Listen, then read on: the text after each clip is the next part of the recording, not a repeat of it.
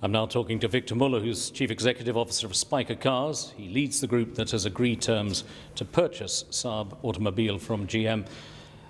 Victor Muller, as the new owner of Saab, you've been working against the clock, possibly even through the night, trying to secure this deal. Many experts said it was quite impossible. How did you finally manage to achieve it in such a short space of time? How was the deal done? I think the deal was done by tenacity, by just simply not giving up.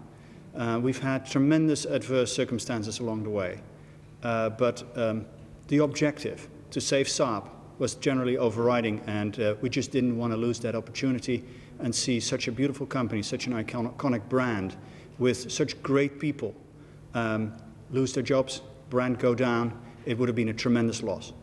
Well, obviously the negotiations have been between you at Spyker Cars and General Motors, but how involved have the Saab team and management been involved? Well, they were very involved. I mean, one has to bear in mind that this was also a carve-out of a company that had been under GM's ownership for the past 20 years. So there were a tremendous lot of connections between the two which had to be cut. And so without the management of Saab, we would have absolutely not been able to do that.